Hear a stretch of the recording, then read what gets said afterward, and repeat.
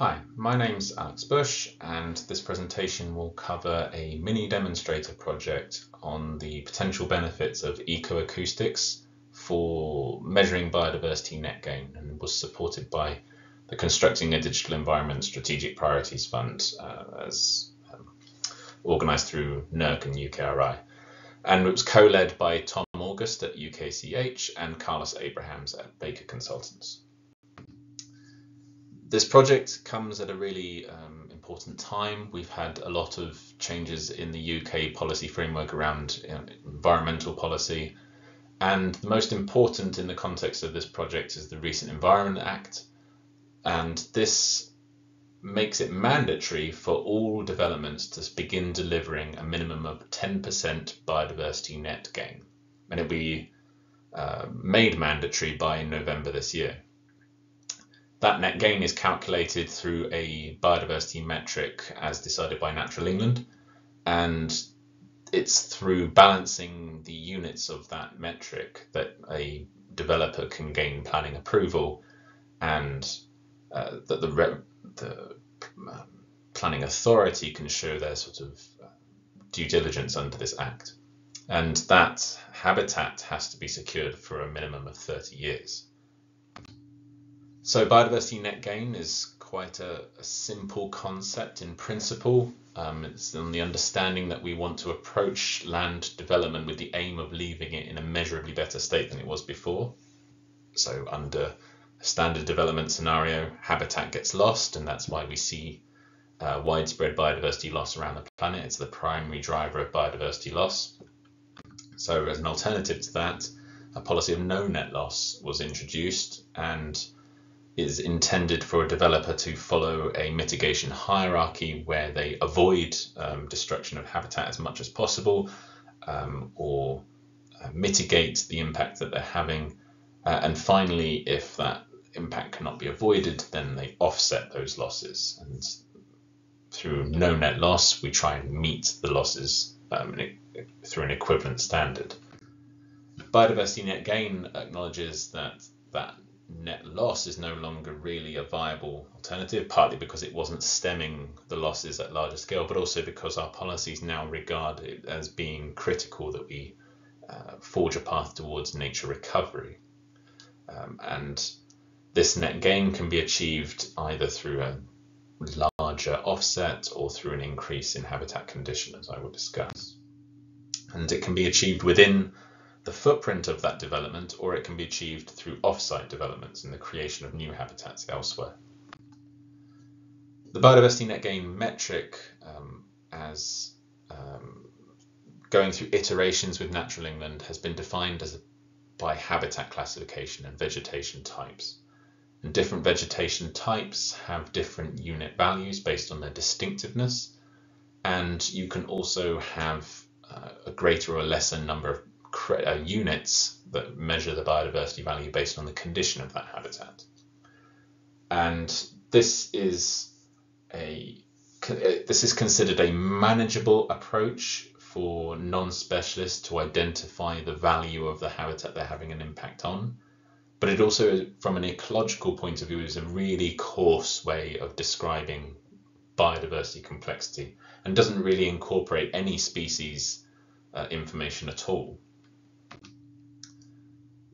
The bigger issue also is that if this applies to all developments and has a lifespan of 30 years, it's going to be really challenging to scale this up to that kind of effort. Furthermore, there's a key point in the legislation about we must be able to measure that the biodiversity net gain has occurred, and to show that in a robust and confident way requires a design that acknowledges that there can be other sources of variation, and during global change and climate change this can become even more important. So this diagram on the right is just to illustrate the number of sites that you might need, particularly number of control sites that you might need in order to show that your restoration has been successful, and the kinds of designs are in different colours there. Habitat condition assessment is also problematic from the perspective that lots of surveyors disagree. It's quite a subjective way of assessing habitats. There's also a lot of variation in the way that individuals assess particular habitats. So it's not a very consistent method, it's not very quantitative, and it's quite difficult to expand because you also have to visit the site in person. You have to visit a particular time of year when you're able to observe the particular plant species that characterize those habitats. As I said, this is going to be an enormous task for people, and so there's a lot of appetite for considering what technologies we might be able to adopt that would help automate some of this assessment workload. Ecoacoustics is the branch of acoustic monitoring that focuses on environmental sounds made by wildlife, and it has exploded in its potential in recent years, and if you're interested, there are many reviews out there. Most pertinent within the UK context are records for birds and bats, which have seen a lot of academic developments in particular. But it's also possible to record sounds underwater, ponds, rivers, even in the soil. And so the potential of acoustics is still growing, but it has also reached a stage where we're able to do various kinds of analysis with confidence.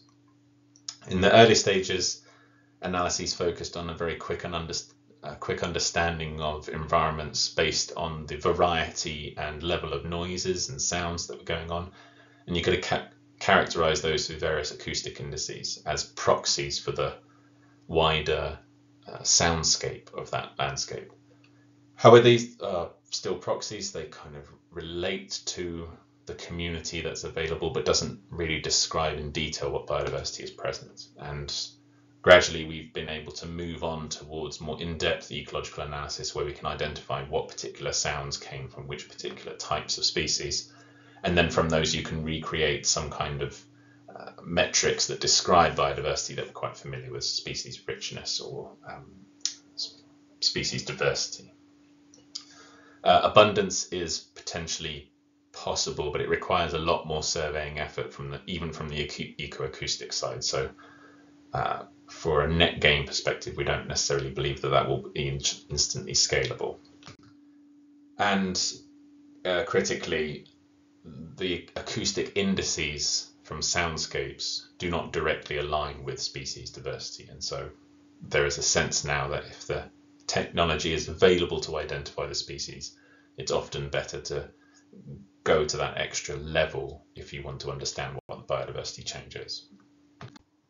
In July, we held a workshop at Windermere, and the objective there was to identify how ecoacoustics could play its role in the development of net gain policy in the future. And so we invited members of Natural England, who are involved in delivering that policy, but also members of the environmental community as professionals and non-government organisations who are doing the delivery of habitat assessment and scoring based on that metric. So consultancies, BTO, Derbyshire Wildlife Trust, and the Environment Bank. And in summary, the major objective of this workshop was to understand how habitat change relates to ecoacoustics. And by habitat change, we mean, can we discriminate between different types of habitats in different condition, and also recognize then those changes that result from restoration. And if those changes can be identified through measures through ecoacoustics, or in fact that they are dissimilar to those metrics that we measure through ecoacoustics, then that can identify how net gain policy is likely to influence biodiversity.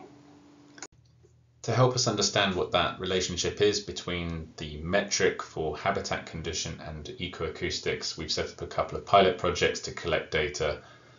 In the first case with the Eden project in Cornwall on different types of grasslands that they're restoring, and then secondly on different types of grasslands at Forest Hills in Lancashire. And both of these sites are related to development of solar farms, as it happens as well.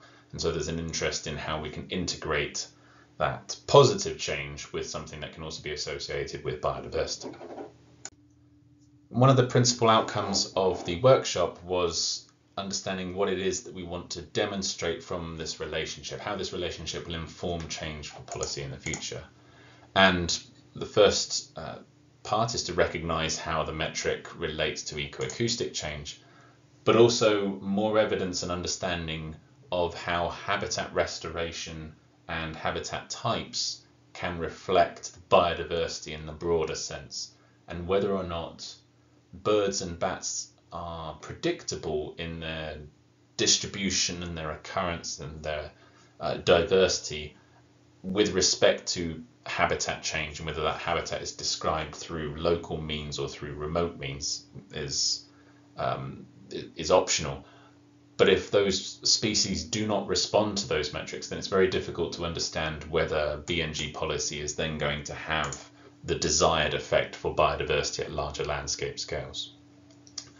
And whether or not these two relationships are strong or whether they are weak determines whether or not ecoacoustics can provide an alternative way of assessing environmental change that effectively complements the metric and strengthens it and provides another line of evidence, or whether it actually provides another different source of information about how biodiversity change is occurring. Both alternatives are potentially valuable, and it remains to be seen whether or how this relationship holds. So the next steps following from the workshop are to expand that collaboration, particularly with the professional consultancy community, as our primary audience for people that are delivering assessment through the current metric and will be responsible for offering their expertise on biodiversity assessment to planning authorities. Developing the guidance for them to do ecoacoustic assessment is important, but also providing a network for coordinating those actions so that we can start to combine metric and ecoacoustic assessments together to assess that relationship will be key.